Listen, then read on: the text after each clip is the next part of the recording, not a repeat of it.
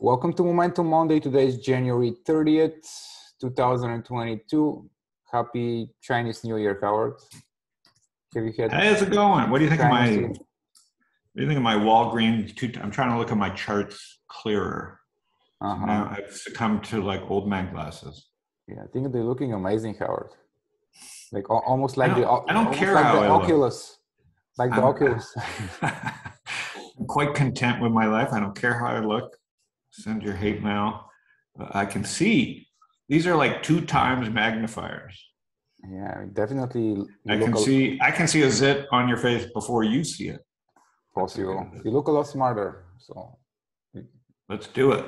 All right, let's do it. Let me share my screen. Tell me good news. Is there any good news? How broke am I? The good news is that the market candle again. The market stopped selling off on Friday. I mean, at least Apple managed to have a tiny rally after strong earnings. I think Tesla had pretty good news too. I mean, Tesla's down, but like it was a really profitable quarter as well. Look, like, no one is arguing that there have been some good news on the earnings front last week, but the reality is that the market reaction to them has been really abysmal. Like, yeah, in most of the cases, the market sold off good earnings, which typically happens during corrections, during bear markets.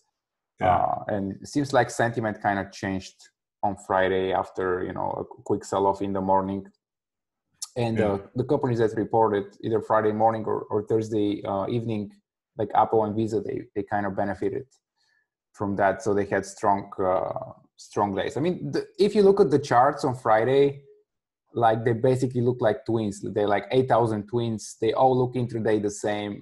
Correlations are there was a lot of index. There was a lot of index buying. It wasn't helping the unindexed stocks. The unindexed stuff was getting hammered. Yeah, intraday.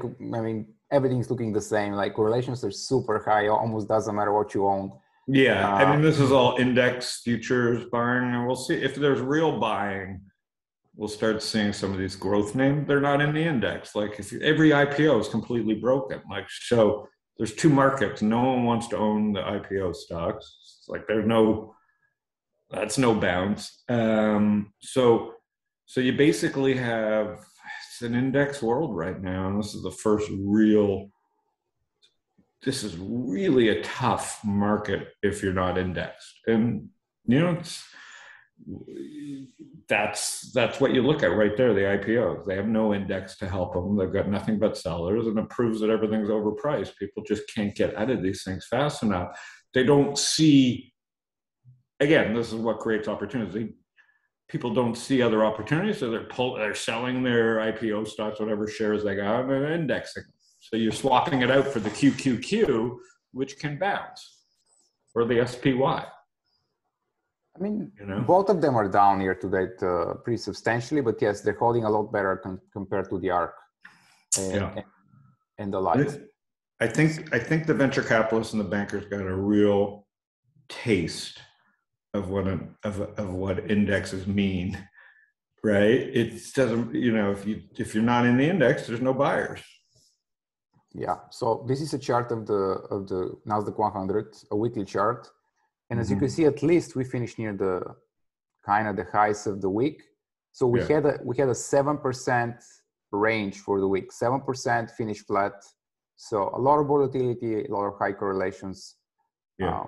That's what's currently going on in the market. We'll see if it carries over. A lot of stocks look like they had some short-term bottoms, even some of the terrible IPO stocks, but we'll see. I'm not convinced. We'll see. I think the bullish scenario here is we kind of follow through next week based on strong reports, maybe from Google, maybe some of the chip stocks, Qualcomm. I kind of think that if the S&P tests 450, like near its declining 20-day, it'll find initial resistance, and we might see like a reversal. It could be at the open tomorrow, for Christ's sake. I doubt it, but that's what I'm thinking. But yeah, you're right. Volatility has been super high. A lot of gaps, and most of them being faded. Yeah. And for the most part, the stocks that would gap down, they're gapping down significantly, and they're acting even weaker, like Caterpillar and a lot of others. Yeah. And the one that are gapping up, they're just getting sold, like they're getting faded. And as I said, Apple, Visa were like some minor exceptions. Earnings season has basically just begun. Like most of the companies are still due to report. I think next week we have Facebook and Google are the two big one, PayPal and Exxon, some of the others. So currently, if you look at the stocks that are technically not broken, it's like 95% energy, oil and gas. And the interesting part is that the US dollar is near 52-week highs. So I'm kind of thinking that basically maybe the only thing that is keeping energy so strong is that situation between Russia and Ukraine, Russia and Europe. That's the only explanation, because with all the other commodities pulling back, it kind of doesn't really make sense energy to be here, but it is here, so you cannot argue with price. This is what's going to be. Not going to argue with the price. I've been tempted to it just doesn't interest me. I'm just not sold. But I think the economy is still a cloud-based economy. The COVID stuff, the COVID tailwind, for sure, flushed everything 5 years forward, blah, blah, blah. But not everything's Peloton. DocuSign's not a terrible business. It's overvalued. Zoom is not a terrible business. These companies need to work. It's all about valuations and all about perceptions of valuation and just sentiment. I mean, if the market is in a pessimistic mood, it doesn't matter how great a company is. If the market is willing to pay, 10 PE instead of 5,000. So if you go back to the IPOs and the SPACs, if you go back and look at it, it's just tremendous supply for the last 2 years during that bull market. Then you have a whole other world of crypto, which was taking up supply in one giant money laundering phenomenon. Coin here, like I don't understand why you would buy Bitcoin at this point, because the liquidity that Coinbase provides you is so much easier, which is the closest proxy. People trading MicroStrategy. People are lunatics. Okay, so people are trading MicroStrategy. The guy may be smartest man in the world, but you can own a levered play to crypto at Coinbase right now. Not that people should. The stock's broken, but crypto. I don't understand why people need to be in crypto. They can buy Coinbase here. So there's some really interesting headwinds. You've got the market trying to price in these rate cuts. Without growth, the stock market becomes boring. People will be going back to work this spring for sure. And so there'll be less trading, less activity. And in the fintech world, Wealthfront got bought by UBS. I don't know if UBS is a public company for just $1 billion. Yeah, 1 point something. What's the market cap of UBS? 67. Wow, they did. So they paid a lot. Like they paid over 1% of the company for a robo advisor. 2%, yeah. 2%. I do math like Americans. 1, 2, you round up, or round down. So, so UBS, is that like at all-time highs? It's close. I mean, the financials give. I mean, not all-time highs, but I guess most. Where's Deutsche Bank? Where's that shithole Deutsche Bank? Let's see. The new sponsors of the show, Deutsche Bank. Stop going down. Okay. So this is what'll happen to growth stocks for real, though. Growth stocks with great margins and earnings and the leverage of the cloud. I honestly think that we're 10, 15%, 20% away from a bottom in the cloud stocks. So at some point, you just got to turn off your screen and in this 30 area. And I look at Hack, which is the securities ETF too, and I'm like, at some point, people. Another 15%, you just turn off your screen for a couple of years and you buy some software and some cloud and some security and Hack and a little QQQ, and you go back to work and let the market start doing work for you. Yeah, let's see how the market. What's that? Let's see how the market will react to their earnings reports. So far, we have pretty decent reports from like Team and which is an Asian Australian company. Jira. It gapped up. It was sold off. Expensive company. It was sold off. 150 times earnings, like. And then you have ServiceNow also gapped up, sold off. I mean, obviously on Friday everything bounced because of the high correlations. There's such overhead resistance. I mean, I just think software is just a tough space to be unless. So if you had to pick one software company for the next 2 years to own and to act on weakness, I think it's a combination of Google. I mean, obviously, I'm looking at like Hack for people that want to own cybersecurity. Okay. So that's an ETF. I do think Google is still pretty untouchable. I think at some point here, what's the pullback? 30%? So let's see the current IGV, which is the software ETF. Again, like I'm looking for opportunities now in software. You're not going to get one in Google. IGV down 24 currently from its 52-week highs. Yeah. So, in the down 35-40% on these indexes, you got to be prepared to just forget about it. The VIX, was in the 30s, and so in tech, it was probably in the 50s. So you've got fear elevated, but the stock market is just in a really tough spot. Small caps just have no bid, and there's really a lot of product. There's really a lot of companies that probably shouldn't be public in the last 2 years.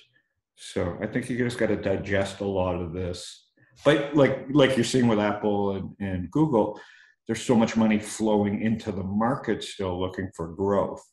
So the easiest way is for people to just do the indexes. So I think it's a really tough market. What are you doing? So I'm mostly doing intraday trading right now.